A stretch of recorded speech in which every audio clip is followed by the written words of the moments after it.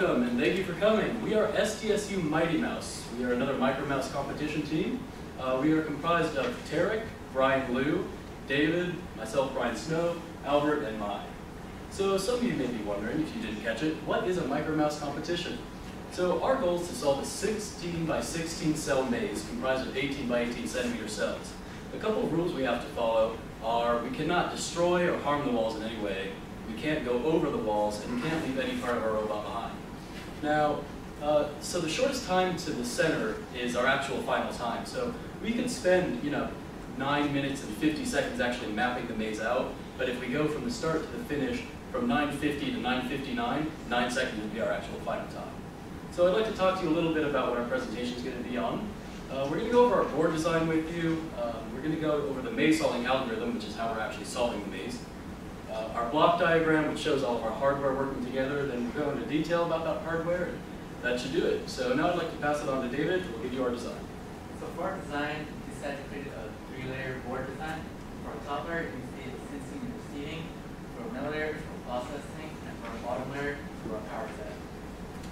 For our top layer, we decided to have emitters, receivers, and more indication LEDs to tell us how fast we're going and when we're turning.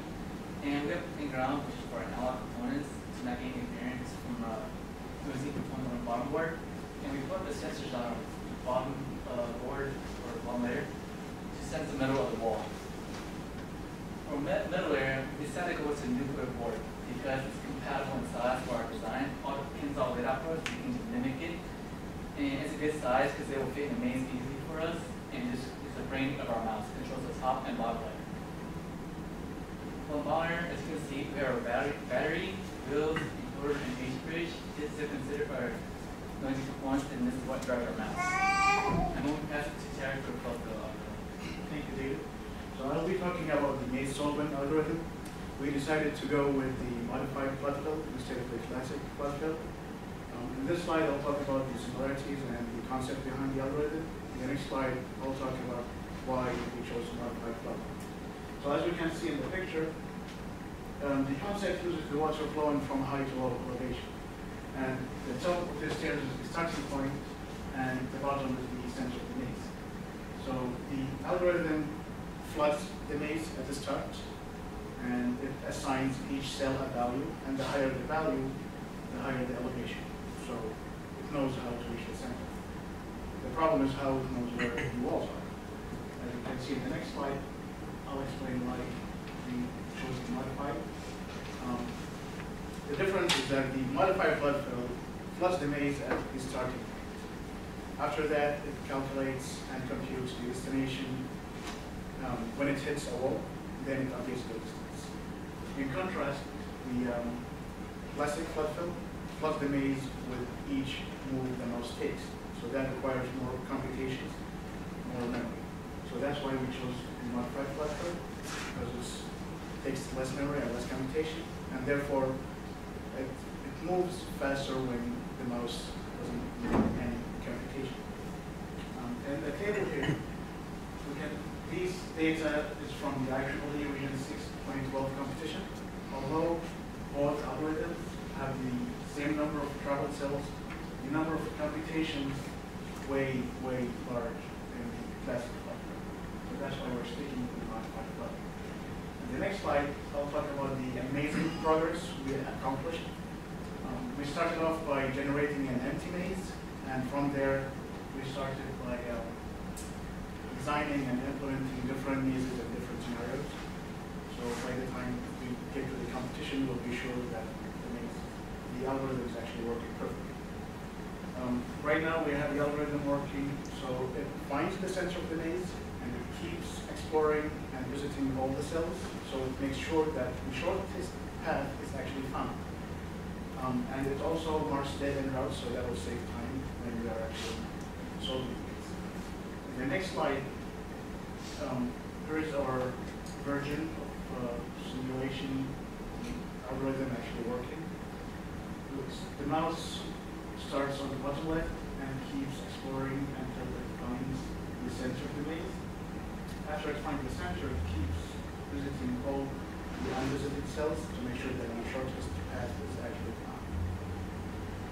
And that's it for our resolving. I'll pass it to David for the rest of the day. So I'm going to give you a brief description of Black Diagram. So we're a power supply of 7.4 volts, which is part of our H-bridge and our 5 volt regulator. We need 5 volt regulators because our nuclear is only taking 5 volts. So from our nuclear to our H-bridge, it sends a PWM signal, and from there, the H-bridge gets to control the speed of our DC motors from that PWM signal. So from the DC motors to the encoder, how that is sent message through the Hall effect sensor. What that does when the DC motor starts to spin, it's going to generate a magnetic field, and from there the sensor will output a variable voltage. It sends an encoder. From the encoder, it sends another signal to the nuclear. And the receivers and emitters work in a pair, so they send light and send data back to the nuclear. Brian Liu will go in detail with that. So for our sensors, we decided to go with the photodiode and phototransistor pair. So what the photodiode does is it emits out a light in a cone shape, which is then taken in by the phototransistor. The phototransistor serves as a receiver. We will have 4 of these pairs, 2 facing the front walls, telling us how far we are from the front walls to the mouse, and 2 pairs facing the side walls, telling us how far we are from the side walls to the mouse, and indicating to us when we hit a wall to no wall transition. So to determine how far we are away, we will be taking in readings from the receiver, and the receiver will display a voltage to us, correlating to us how much light is getting taken into the receiver. So as you can see from the graphs at the bottom, the closer the mouse is to the wall, the higher voltage we will be reading. This could be explained by how the emitted light has less time to dissipate. So here's an example of our front sensors working. As you can see, as the mouse moves forward, the voltage peak on the receiver increases, which is the Greek waveform. Next, I'll be talking to you guys about how we will be implementing these sensors. So we will be pulsing these sensors one by one. We will have 3 separate pulses, 1 pulse for the left side of the wall, 1 pulse for the right side of the wall, and 1 pulse for the front sensors. From the video up top, you can see that our front sensors are pulsing on, again shutting off, again pulsing back on.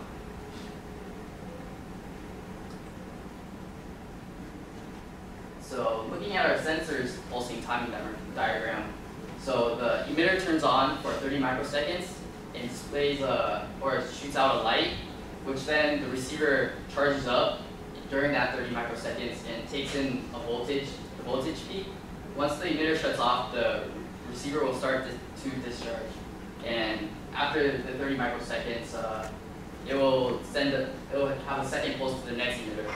So what we will be doing with these converted values are storing it into the ADC buffer and taking the converted values and using it to adjust the velocity and position of the mouse. Next, I'll be passing on to Brian Snow for H-bridge. Thank you, Brian. So I want to talk to you all a little bit about our H-bridge. Now our H-bridge is actually our motor driver, and it's how our motors are going to spin. It's going to receive a PWM, a pulse width modulation, from the microcontroller. Now that'll adjust the motor speed. The reason we need an H-bridge is if you were to just hook 2 wires, a voltage and a ground, up to a motor, it would only spin in one direction. You can tell in the top right here, when the diodes are switched on and off, in diode 1 and 4 are on, it'll spin forward, whereas 3 and 2 are on, it'll spin backwards. So that's how we're going to get forward and reverse to make rotations. And now I'll go into a little more detail about why we're using our DC motors instead of stepper. We thought the advantages of the DC motor would outweigh the disadvantages. Our DC motor is lightweight, it's high efficiency, it's got low power consumption, and it's got great speed, a lot higher speed than the stepper motor would be. However, some of the disadvantages, the stepper motor can work with an open loop. However, we need to use a closed loop feedback, which needs tuning, and it's pretty difficult to implement. So another problem is the motors actually require a little more maintenance with the gears rotating and spinning on each other, but we thought the advantages would outweigh our disadvantages. So going into more detail about what we used, we have a 7.4 volt Nanotech battery. This battery is small, it's lightweight enough for our micro mouse, but the 180 milliamp per hour discharge gives us about 13 to 15 minutes of driving time, which is a lot more than we need for the 10-minute maximum. So if you've ever noticed with any of your hardware, as you've been running it, the output voltage will decrease a little bit as the charge lessens. So we've actually programmed into our mouse to work around that so that it'll always be working on the same voltage. As for our motor, we're using a 30-to-1 micro-metal gear motor. It's a good combination of speed and torque. We tested a few different motors. The 10-to-1 had great speed, but low torque, which means low acceleration, whereas the 50-to-1 gear ratio gave great torque, great acceleration, but the top end speed wasn't what we were looking for. So that's, like I said, going to be driven by the pulse width modulation through the H-bridge from the microcontroller, and it'll be spinning our 3D custom printed wheels. As you can see in this video here, take special notice of the oscilloscope. Oh, it's spinning. If you see, the oscilloscope is, there we go. You see a pulse going through there, and that's actually reading the motor, or I'm sorry, the wheel spinning against the encoder, which Albert will go into more detail on now. I think, right. So as Brian said, for DC motors, we need a feedback loop, and one of the feedbacks we're going to provide is an encoder. Our encoder is basically a speedometer on the car. It tells us the position and speed that the wheels are moving. We use magnetic encoders as a pretty cool concept. We have a magnetic ring, as you can see in the top left picture. It has 44 north and south poles, so 22 pole pairs. And every time the north pole passes over the Hall effect sensor, which is a chip that's frictionless and sits sitting still, a sine wave is created. As you can see in the top right, that's a frequency modulated sine wave, and which is basically what our integrated circuit is seeing.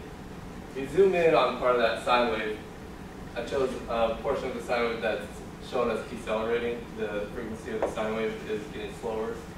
And the integrated circuit part of it, on the next slide, it turns that into a square wave, so the microcontroller can count the pulses.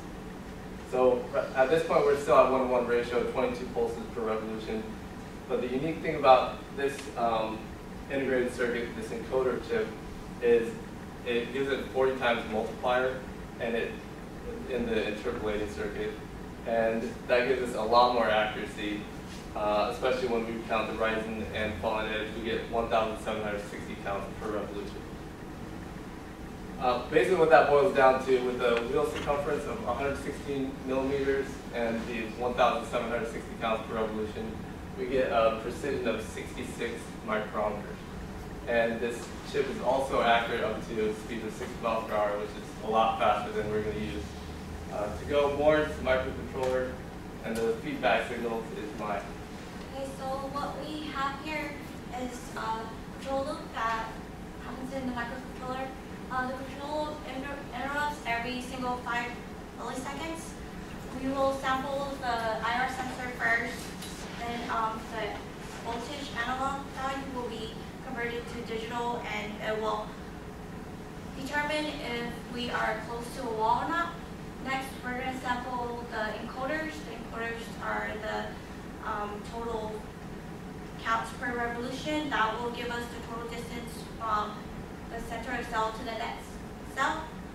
With these two feedbacks, we're able to determine the speed and direction for the mouse to travel. If there's a wall there, it'll update the modified Buffalo algorithm, as in updating the cell's distance and determine if it should turn or if it should pivot and turn back. And with that, the microcontroller will produce a pulse width modulation that will go into the H-bridge that will control the left and right motors. And that concludes our block diagram. And I'll pass it to Albert to discuss about the cost analysis. All right, so now that you guys know a little bit about our mouse, the cost of the mouse, you can see percentage breakdown on the left. The big 70% Pac-Man there is our spare parts, which also includes research and development. We went through different motors, as Brian talked about, to figure out what would fit our design best. On the right-hand side, it gives you a good breakdown of what we ended up putting together on our mouse, which is mostly motors and motor control, a lot for the microcontroller, chassis, and power supply as well. And here's a dollar breakdown of our expenditures. We spent $496, which we were allotted $600 by SDSU. So we're under budget there, and the only budget item we were over in is spare parts. We didn't think we'd spend that much on research and development. The final mouse, as you can see, is $136.31, which is well under the IEEE allotted amount of $500 to compete in their competition. Here's a little teaser video of what our mouse can do. If you want to see more, come out on Thursday for the competition or Friday for design day and see what we can do.